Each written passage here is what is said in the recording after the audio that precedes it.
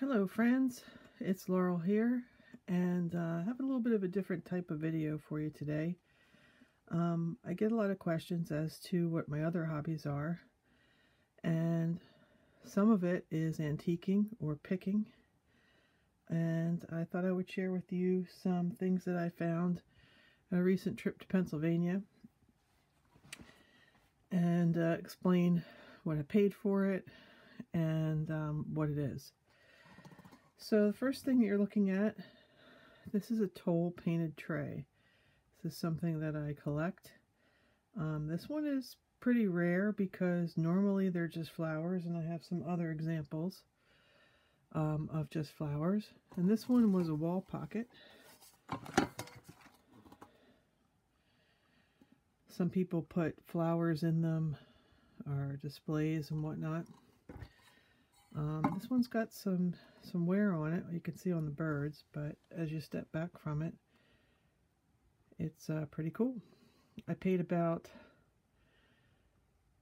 $6 for this one after all the sale prices and whatnot, but it is hand done. Try and get it close so you can see. Probably about 1960-ish, 62-ish. So that'll become part of my collection. We're looking at my craft desk.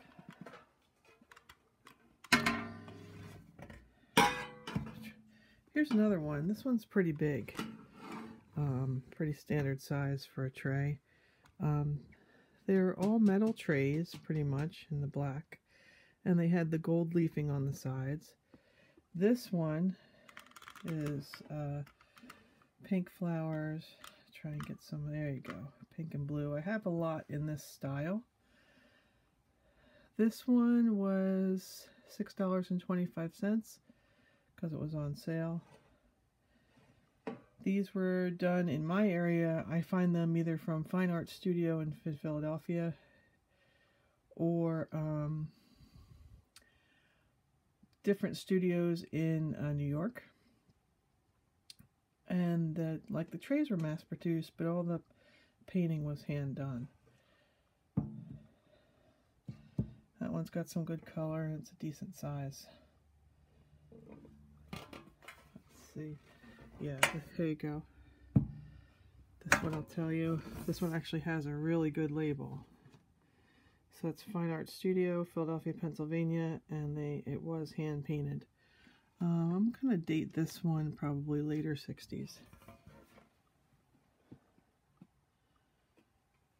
So that was a good little find. This one was a rare find.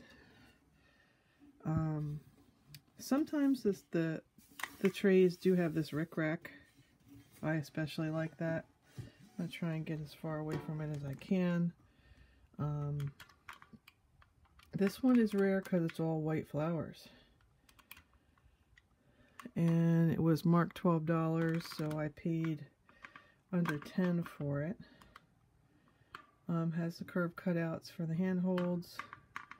The white and green flowers, they're all hand done. That one's really pretty.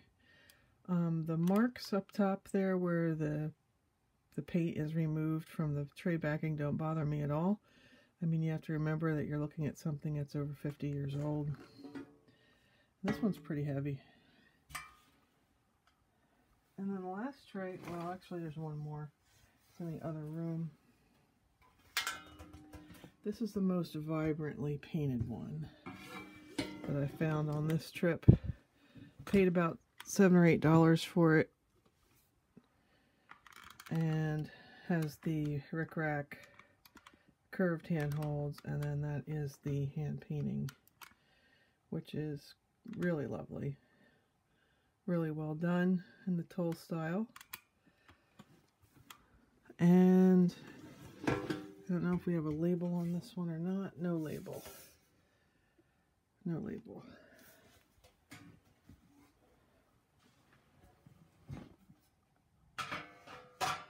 So excuse me just a second.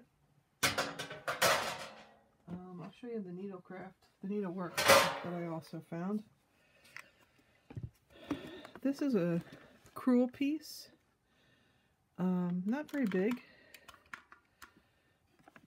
but really well done in the yarn.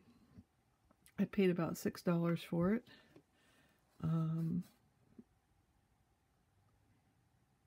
I just liked the nature of it. The vibrant colors seemed unusual. Actually, I think I paid about $3 for it. So that's another find.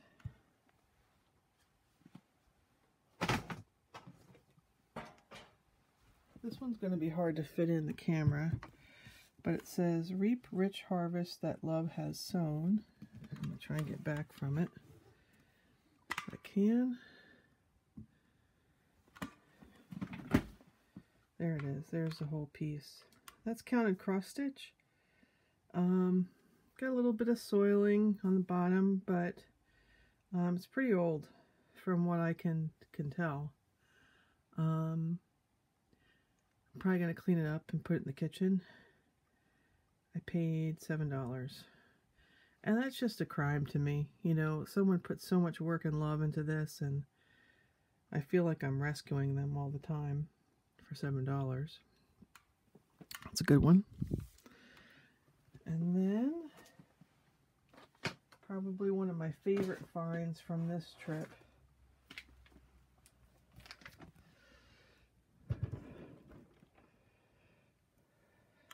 Look at that.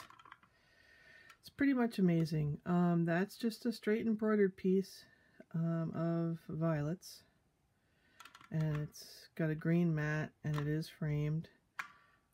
I couldn't tell if it was labeled $75 or $15, and I lucked out and it was $15. And then I got 20% off of that, so I paid $12 for this masterpiece. Completely worth it. I mean, just look at the detail in that. So that was my finds from this past Saturday a week ago on a trip to Pennsylvania. These are the types of things that I routinely look for. Those Tole type trays of all kinds. So I will enjoy hanging them in my home. If you have any questions about Tole trays or any of my finds, please leave me a comment below. Thanks for watching. Bye everyone.